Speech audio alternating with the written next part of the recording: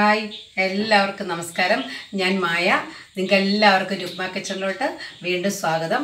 നിങ്ങളെല്ലാവരും സുഖമായിരിക്കുന്നു വിശ്വസിക്കുന്നു. ഞാനിവിടെ സുഖമായിട്ടിരിക്കുന്നു. എന്തായാലും ഞാനിപ്പോൾ ചാനൽ തുടങ്ങിയിട്ട് ഏകദേശം ഒരു 3 ആഴ്ച ആകുന്നേ ഉള്ളൂ. ഒരു 18ഓളം വീഡിയോസ് ഞാൻ ഇതിനു മുമ്പ് അപ്ലോഡ് ചെയ്തിട്ടുണ്ട്. നല്ല നല്ല റെസിപ്പീസാണ് ഞാൻ ഇട്ടിരിക്കുന്നതെല്ലാം. നിങ്ങൾ ആദ്യമായിട്ടാണ് ചാനൽ കാണുന്നതെങ്കിൽ നിങ്ങൾ ചാനൽ സബ്സ്ക്രൈബ് ചെയ്ത് ബെൽ ബട്ടൺ അമർത്തണം. അപ്പോൾ ഞാനിടുന്ന എല്ലാ റെസിപ്പീസിൻ്റെ നോട്ടിഫിക്കേഷൻ നിങ്ങൾക്ക് കിട്ടും. അപ്പോൾ തന്നെ നിങ്ങൾക്ക് കാണാൻ സാധിക്കും. എന്തായാലും ഇന്നത്തെ ഒരു റെസിപ്പി എന്ന് പറയുന്നത് പൈനാപ്പിളാണ്. നിങ്ങൾക്ക് കാണുമ്പോൾ അറിയാം, പൈനാപ്പിൾ വെച്ചിട്ടുള്ളൊരു പുഡിങ്ങാണ് ഞാൻ തയ്യാറാക്കാൻ പോകുന്നത്.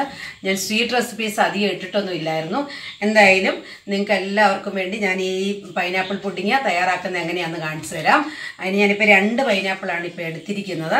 ഈ 2 പൈനാപ്പിൾ വെച്ചിട്ട് നമുക്കൊരു അടിപൊളിയായിട്ടുള്ളൊരു പൈനാപ്പിൾ പുഡിങ് നമുക്ക് ഉടൻ തന്നെ തയ്യാറാക്കാം.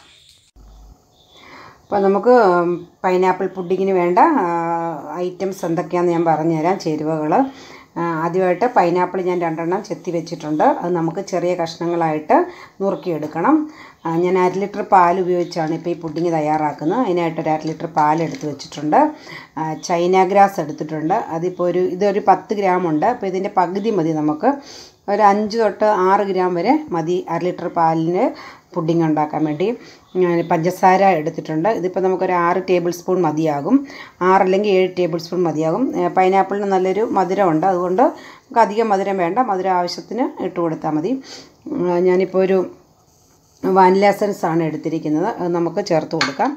അതിൻ്റെ ആദ്യത്തെ സ്റ്റെപ്പ് എന്ന് പറഞ്ഞാൽ ചൈന ഗ്രാസ് നമുക്ക് ഒരു 5 ഗ്രാം എടുത്ത് 1 കപ്പ് വെള്ളത്തിൽ ഒന്ന് സോക്ക് ചെയ്യാൻ വയ്ക്കാം. അതിനുശേഷം 1/2 ലിറ്റർ പാൽ അടുപ്പത്ത് വെച്ച് നന്നായിട്ട് ഒന്ന് തിളപ്പിച്ച് ചെറുതായിട്ടൊന്ന് കുറുകി വരട്ടെ. അപ്പോൾ ആദ്യം നമ്മൾ ഒരു 5 ഗ്രാം ചൈന ഗ്രാസ് എടുത്ത് വെള്ളത്തിലിട്ട് കുതിർക്കാനായിട്ട് വയ്ക്കാം. പൈനാപ്പിൾ ഞാൻ ചെറിയ കഷ്ണങ്ങളായിട്ട് നുറുക്കിയിട്ടുണ്ട്. നമുക്കിതൊരു പാനിലോട്ട് ഇട്ട് കൊടുക്കാം. പാൻ ചൂടായിട്ടുണ്ട്.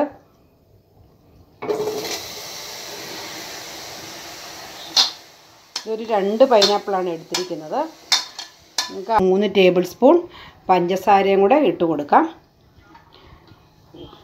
മധുരമുള്ളതാണ് ഈ പൈനാപ്പിളിന്, ആവശ്യത്തിന് മധുരമുള്ളതാണ്. എന്തായാലും നമുക്ക് ഇതിനോടൊപ്പം ഒരു 3 ടേബിൾ സ്പൂൺ പഞ്ചസാര ചേർത്ത് കൊടുക്കാം. വെള്ളമൊന്നും വേറെ നമ്മൾ ഒഴിക്കേണ്ട ഒരാവശ്യമില്ല. പഞ്ചസാരയും ഈ പൈനാപ്പിളും കൂടെ കിടന്ന് ഇതിലൊന്ന് നന്നായിട്ടൊന്ന് വരണ്ട് വരട്ടെ. ഞാൻ ചൈന ഗ്രാസ് ഒരു കപ്പ് വെള്ളത്തിൽ ഒരു 15 മിനിറ്റ് കുതിരാനായിട്ട് ഇട്ട് വെച്ചിട്ടുണ്ട്. ഇപ്പോൾ 10 മിനിറ്റ് ആയിട്ടുള്ളൂ. ഒരു 5 മിനിറ്റ് നേരം കൂടി ഇത് ഒന്ന് വെള്ളത്തിൽ കുതിരാനായിട്ട് ഇരിക്കട്ടെ. എന്തായാലും നമുക്കിതൊന്ന് വരണ്ട് വരുന്നിടം വരെ ഒന്ന് വെയിറ്റ് ചെയ്യാം. നമ്മുടെ പൈനാപ്പിൾ ഏകദേശം പാകമായിട്ടുണ്ട്. നമ്മൾ ഇപ്പുറത്ത് നമുക്ക് അടുപ്പിലോട്ട് 1/2 ലിറ്റർ പാല് നമുക്ക് ഒഴിച്ചു കൊടുക്കാം. പാല് നന്നായിട്ട് തിളച്ച് വരണം. അപ്പോൾ പാൽ ഒഴിച്ചിട്ടുണ്ട്. നമുക്ക് ഈ പൈനാപ്പിളിൽ നിന്ന് ഈ ബൗളിലോട്ട് കുറച്ച് പൈനാപ്പിൾ നമുക്ക് മാറ്റി വെക്കണം. നമുക്കത് പുഡിങ് തയ്യാറാക്കുമ്പോഴത്തേനും പാത്രത്തിൽ ഡെക്കറേഷന് വേണ്ടി ഇടാം. നമുക്ക് താഴെ ഇട്ട് കൊടുക്കാം. ഇതിനകത്ത് കുറച്ച് മതി, ഇത്രയും മതി. ബാക്കി പൈനാപ്പിൾ നമുക്ക് ഒന്ന് ആറാനായിട്ട് വെയിറ്റ് ചെയ്യും. ആറിയ ശേഷം ഈ പൈനാപ്പിൾ നമുക്ക് മിക്സിക്കകത്തിട്ട് ജസ്റ്റ് ഒന്ന് ഗ്രൈൻഡ് ചെയ്യാം. നമ്മുടെ പാല് നന്നായി തിളച്ച് വന്നിട്ടുണ്ട്. ഏകദേശം നന്നായിട്ട് വറ്റി വന്നിട്ടുണ്ട്. നമുക്കിതിനകത്ത് ആവശ്യത്തിന് പഞ്ചസാര ഇട്ട് കൊടുക്കാം. ഏകദേശം ഒരു 4 ടേബിൾ സ്പൂൺ പഞ്ചസാര മാത്രമേ ഞാൻ ഇതിനകത്ത് ചേർക്കുന്നുള്ളൂ. 4 ടേബിൾ സ്പൂൺ പഞ്ചസാര ഇട്ട് നന്നായി ഇളക്കി കുറച്ചുകൂടെ പാലൊന്ന് കുറുകി വരട്ടെ.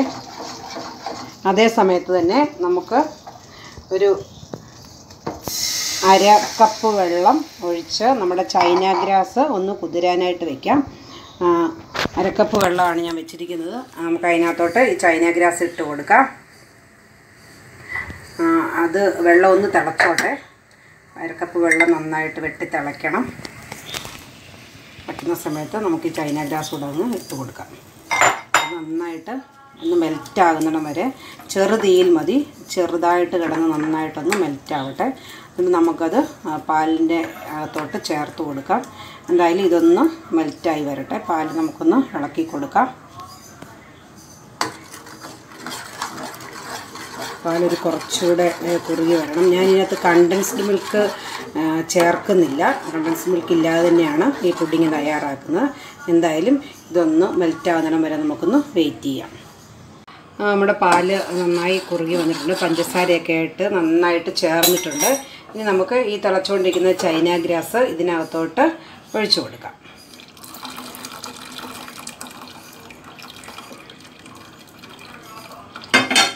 ചെറുതായിട്ടൊന്നിതൊന്ന് തട്ടിക്കൊടുക്കാം.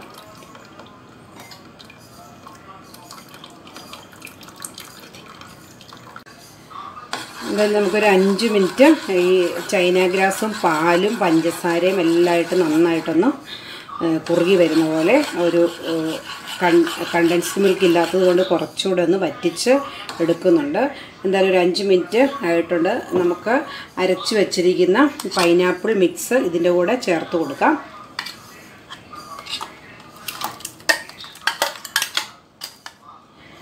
ഇതൊന്ന് നന്നായിട്ട് യോജിപ്പിക്കണം.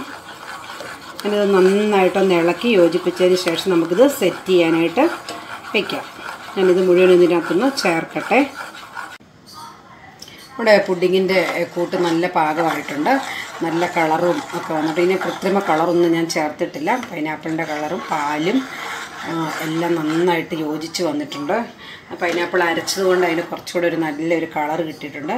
നമുക്ക് ഇതിനകത്തൊരു 1/4 ടേബിൾ സ്പൂണ് വാനില എസൻസും കൂടെ ചേർത്ത് കൊടുക്കാം. നല്ലൊരു സ്മെല്ല് വരാൻ വേണ്ടിയാണ്. വാനിലയുടെ ഒരു ഫ്ലേവറാണ് ഞാൻ ഇതിനകത്ത് ചേർക്കുന്നത്.